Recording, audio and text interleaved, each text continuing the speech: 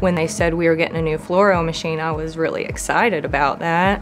I'm glad they went with this machine. When we did our first swallow study, and I watched this video over and over and over again, and I just kept catching more things than I've ever caught watching a swallow study. Oh yeah, our image quality is way better than it was before.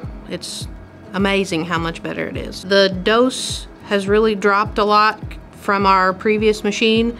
Even though we do lower your dose, image quality is by far better than what it used to be. Sometimes we have to deny a patient of getting a swallow study because of how narrow the machine was before. We couldn't fit them into the frame and we couldn't see the side of their neck because of their shoulder width. And with this machine, we can roll almost 2 people into that frame to see. The movement and the ease, you have different options to get the machine in the position you need, quicker, faster, safer.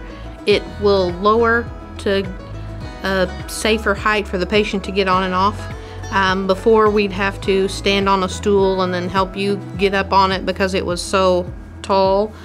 This actually lowers down to like 19 inches to be able to safely sit on it and get on. It leads to patient comfort, it leads to shorter testing, less frustration just with the staff being able to manipulate the machine very quickly.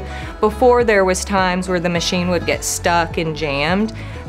That's not going to happen with our new machine. It seemed that when we were looking to get this new machine that they were able to accommodate our needs, all the added benefits and bells and whistles that it offers. It just seemed like the way to go.